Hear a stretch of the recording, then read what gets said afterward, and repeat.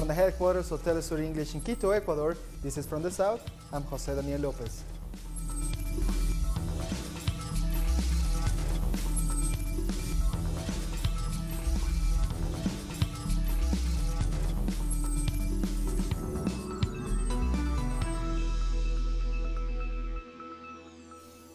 The governor of the Mexican state of Puebla has been killed in a helicopter crash on Monday.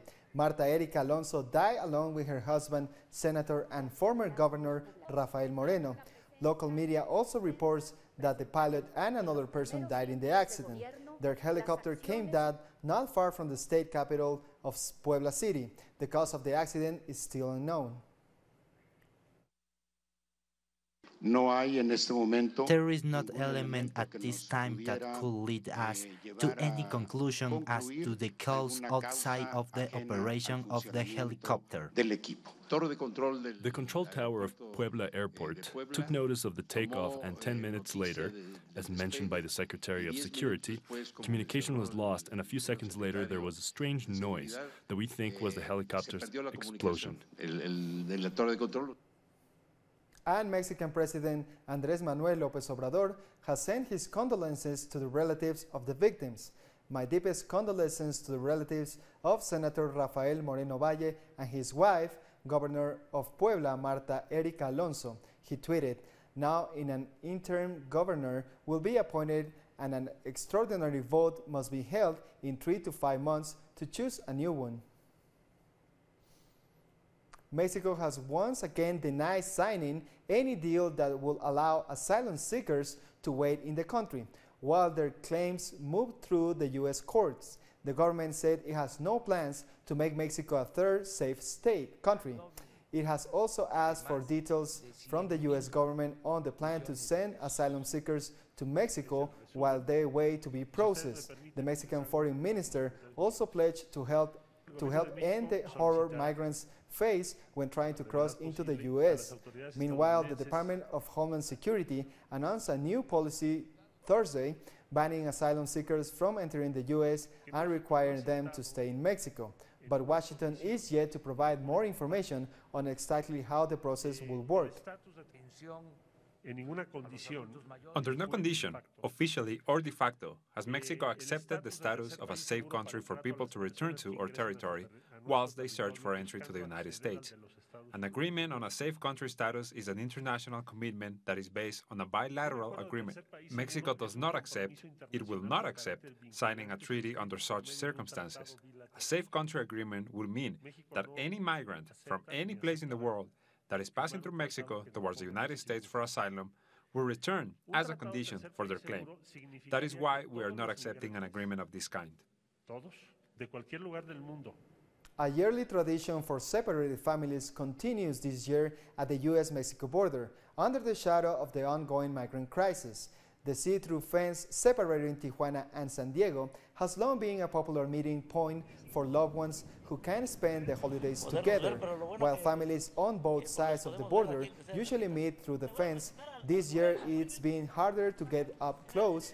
Increased security due to the thousands of Central American migrants waiting to receive asylum in the U.S. has forced many to talk to their relatives over mobile phones or simply wave from afar. We've come to see my niece. We came from Oaxaca to see her. It's been 15 years since we last saw her, and since it's close to Christmas, we wanted to speak to her. During the season when families come together, we've come all the way here, so that we are not alone. To be with them is very special. My brother also lives here in Tijuana, so I also met with him. The body of Jacqueline Cal has been returned to her relatives in Guatemala. The 7-year-old girl died earlier this month while under the custody of U.S. Border Patrol agents.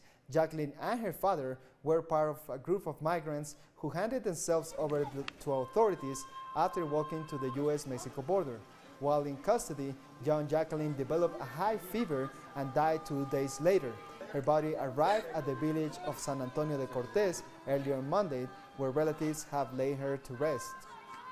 We will take her remains to my home and we will mourn. We will all be together. A girl went out smiling, happy, and today she returned without life. Our correspondent in Guatemala, Santiago Boton, attended a funeral service for the 7-year-old. The funeral vigil for Jacqueline Cal is underway at her home in the small community of San Antonio Se Cortés, about 350 kilometers north of Guatemala City. Her coffin arrived just after 5 a.m. on Monday. The Foreign Ministry did not allow Jacqueline's relatives to accompany the hearse from the airport and were asked to wait here for her body to arrive. Meanwhile, members of the tight-knit community have gathered here to say their final farewell to the 7-year-old girl. Thank you, Santiago, for that report. Brazilians from all walks of life are making sure that former President Luis Ignacio Lula da Silva isn't going to celebrate Christmas alone. Hundreds of supporters are holding a vigil outside the Federal Police headquarters in Curitiba, where the former president is being held. Supporters are singing Christmas carols while hosting inter-religious ceremonies and a Christmas dinner. They are also sending holiday messages on the microphone to Lula. And Lula sent a Christmas letter to the vigil. In the letter, Lula thanks the hundreds of supporters who left their homes to spend Christmas in front of the Federal Police headquarters. He said that because of them, he won't be alone this holiday and told supporters to stay strong as the struggle for a better world continues. Experts are warning that another tsunami could strike Indonesia. There are concerns as Anak Krakatoa continues to erupt. Authorities remain vigilant on the ongoing activity of the volcano. Meanwhile, rescue teams are continuing to look for survivors. The tsunami provoked by the volcano hit the Sonda Strait on Saturday has left at least 429 people dead. Meanwhile, humanitarian workers are warning that clean water and medicine supplies are dwindling. Fears about a public health crisis rise as survivors cram shelters. Thousands of people have been displaced from their flattened homes. The government of Ecuador has issued a warning for coastal towns because of storm surges over the weekend. The alert will remain in place until December 26th in the provinces of Esmeraldas, Manabí, and El Oro. While no casualties or injuries have been reported, the surges heavily damaged homes and infrastructure along the coast. And authorities have reopened Catania Airport on the island of Sicily after it was closed by the eruption of Italy's Mount Etna on Monday. The airport will see limited traffic, operating 4 flights an hour. More than 100 tremors have shaken the area surrounding the volcano in the past week. Mount Etna is the highest volcano in mainland Europe and is considered one of the most active volcanoes in the world.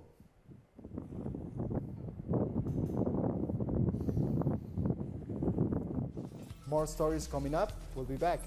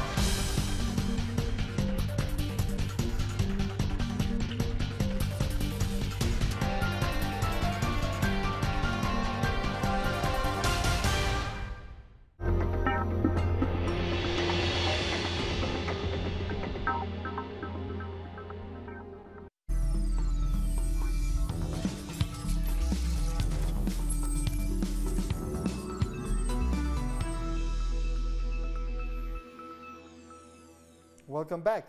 ancestral authorities in Guatemala have recognized the work of a group of midwives by handing them a cane that symbolizes their knowledge and service delivering babies within their communities, but they're still looking for recognition from the official health system. The midwives of the indigenous community of Los Copones in the municipality of Ixcan have received their authority canes, which recognize their voluntary work in their communities.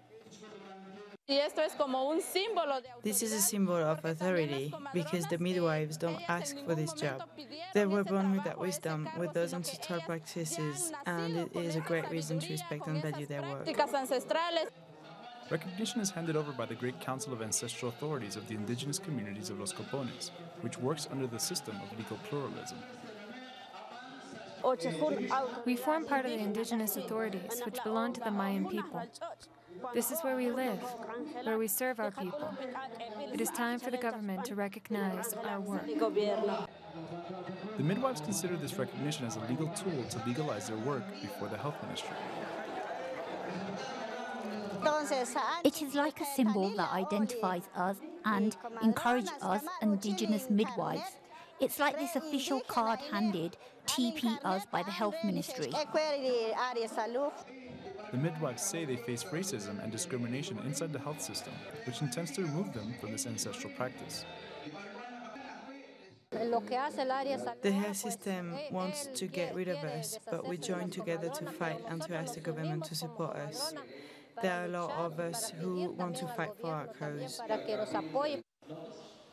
The midwives movement demands that the Congress discuss a law for the legalization of their work, which has been rejected by the executive power.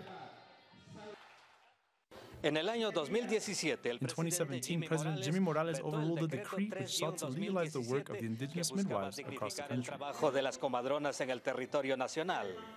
Santiago Botón, Telesur Norte de Guatemala. St. Kitts and Nevis poor citizens received an early Christmas present from their government, hours before he was due in Parliament to debate the opposition's no-confidence motion against him. Prime Minister Dr. Timothy Harris launched the Poverty Alleviation Program. Grants were distributed to households earning less than $100 per month. Harris' Team Unity government says it is confident that the opposition's motion will fail, and they are ready for Monday evening's debate.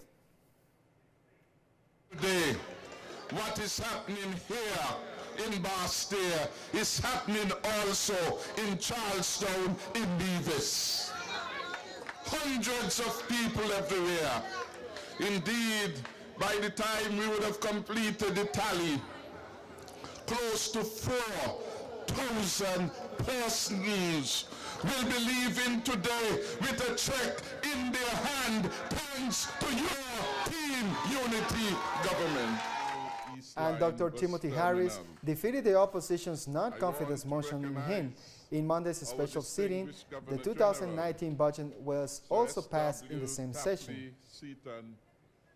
And of course, all sectors of the Honduran economy continue to suffer as the country loses over $1 billion annually to corruption. Citizens are calling on the government to take action against these entrenched illicit practices and the impunity that comes along with them. The situation has aroused public fury. The people are demanding an end to the economic hemorrhaging. It's the poorest citizens who pay the ultimate price. As a result, many are forced to flee their homeland. We are forced to leave our homeland and try to make a living in other countries where we can possibly find work. There is nothing here for us. Every week, a new corruption scandal is unearthed, and it's often linked to organized crime. The situation has proven to be damaging to the economy, yet it continues unabated. The National Anti-Corruption Council has conducted investigations into several incidents of alleged corruption in public office. These corrupt practices have put a $30 million dent in the economy. The millions of dollars lost to corruption exceeds the total budgetary allocations for both health and education. Health and education are important sectors that require a large share of the budget. National security is another area that requires a significant investment. This to ensure citizens' welfare. There is also widespread concern that the government has been trying to cover up corruption at state enterprises and consequently shield wrongdoers. Every time, more and more corruption is reported, but nothing ever happens. People who are linked to these illicit acts are never punished. This means that there is not justice, no hope. There is also concern that the poor are not benefiting from government's annual $1 billion investment in the social development sector.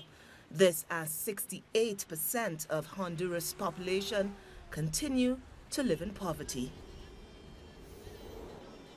Two interstate regional bodies from Southern and Central Africa are meeting in Congo, Brazzaville, to discuss the deepening crisis in the Democratic Republic of Congo. The leaders of the Southern Africa Development Community and the International Conference on the Great Lakes regions are meeting to try and find a way of promoting stability in the DRC. Tensions have been high in the country after the elections were postponed from the 23rd of December to the 30th.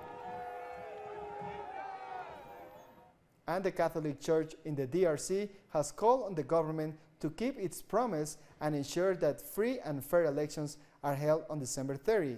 During his Christmas address, the Archbishop of Kinshasa, Fridolin Ambogo, said failure to do so will put the country's fragile peace at risk. Congolese people are celebrating Christmas despite the tense atmosphere prompted by the upcoming presidential election. Residents in the city of Goma buy last-hour decorations and toys while discussing the possible electoral outcome. Presidential, legislative, and provincial elections have been scheduled for Sunday, diffusing a two-year crisis over the future of President Joseph Kabila. Politics is part of life. Like us as Christians, Christianity is life and everything gets tangled up. We pray to God that it will be done in peace. Pope Francis has held the traditional Christmas Mass at the Vatican. During his Christmas Eve message, the Pope criticized the instability greed of today's consumerism. Thousands of believers have gathered in the St. Peter's Basilica to listen to the Christmas Mass. 1.3 billion Catholics across the world are celebrating the day of Jesus' birth. Then, as we enter the stable, sensing in the tender poverty of the newborn child a new fragrance of life, the odor of simplicity, let us ask ourselves, do I really need all these material objects and complicated recipes for living? Can I manage without all these unnecessary extras and live a life of greater simplicity? Dozens of yellow vest protesters gathered on the Champs-Élysées Avenue in Paris this Christmas Eve. They're demanding the resignation of President Emmanuel Macron. Protesters also want to have more say in the institution's decision-making. Several police blocked the Arc of Triomphe to prevent protesters from approaching the monument. Why did I come here? Because Macron does not want to resign, and we have had enough. Voila, Macron. I don't know. Talks, talks, and talks. More news in a minute. Stay with us.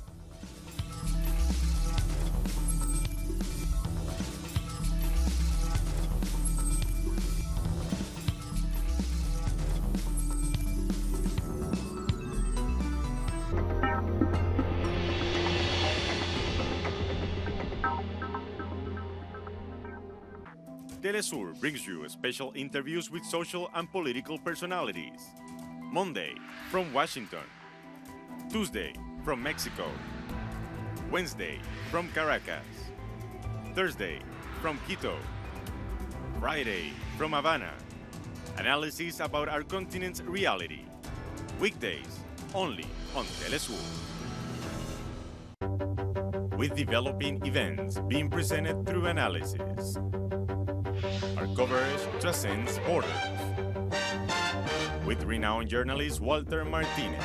Salud amigos, tripulantes de nuestra querida, contaminada y única nave espacial. Dossier. weekdays, only on Telesur. Y ponga usted las cámaras, señor director.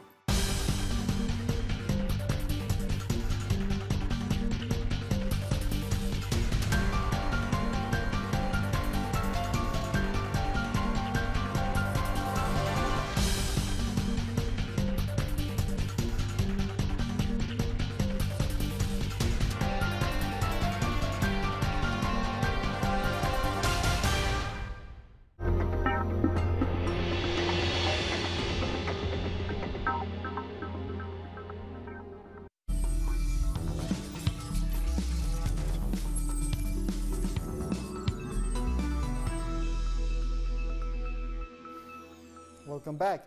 Hundreds of people have attended the Christmas Eve midnight mass in the Church of Nativity, believed by Christians to be the birthplace of Jesus. Among them was Palestinian President Mahmoud Abbas. The mass in the Israel-occupied West Bank town of Bethlehem has been held by the Latin Patriarch of Jerusalem. Thousands of tourists and worshippers fill the Holy Land during Christmas season. First of all, I want to greet you and all your delegation that you came. As according to tradition, you are part of the status quo now. You cannot avoid it. Tradition to celebrate with us this Christmas night. We are very happy to have you with us for what you represent. Dozens of migrant children have celebrated Christmas at sea on the Open Arms rescue boat. The Spanish charity has released a video of children receiving Christmas gifts. 300 migrants are on the boat after being rescued off the coast of Libya on Saturday. They are currently making its way to the Spanish port of Algeciras after the vessel was refused entry by Malta and Italy. At least 3 people have been killed in a suicide attack in Libya. The attacker targeted the foreign ministry in the capital Tripoli. Security officials report that a second suicide bomber was shot dead by guards. No group has claimed responsibility for the attack yet. A United Nations team is visiting Yemen's Red Sea port city of Hodeida. The UN Joint Committee is tasked with overseeing the implementation of the ceasefire. Both Houthi representatives and representatives of the Saudi-backed government accompany the committee. The ceasefire began on December 18th. However, the two rival forces have blamed each other for violations of the ceasefire. If you read the agreement, the timelines are very tight. That means that the ceasefire started on the 18th of December at midnight, which is extremely important that both sides are holding that, and that both sides show not to blame you and he blames him and everybody blames everybody. Breaking a ceasefire is going back and not forward. Pakistan's tiny Christian community is also celebrating Christmas. In the city of Karachi, worshippers sung Christmas carols and held prayers during the Christmas Mass. Tight security measures have been taken to protect them from attacks. Christians account for only 2% of Pakistan's population.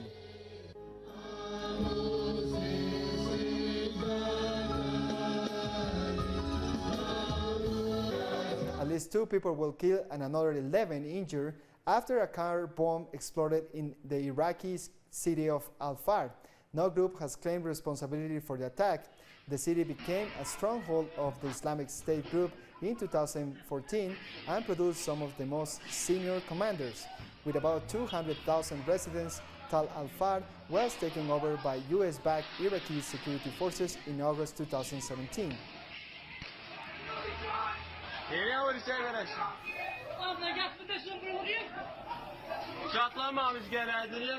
At least 5 people have been killed and another 21 injured in China after a hijacked bus crashed into pedestrians.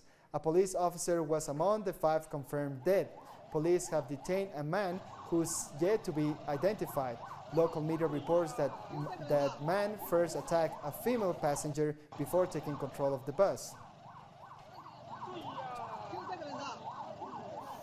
The Nikkei in Japan has become the latest stock exchange to plunge.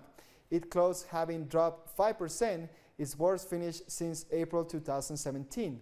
Global markets are suffering as they react to political uncertainty in the United States.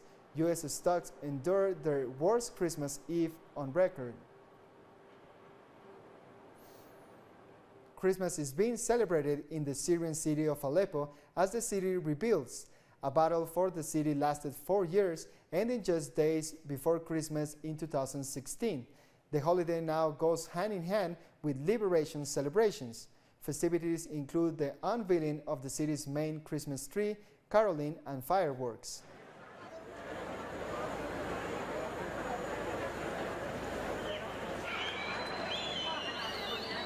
And with this, we come to the end of this news brief.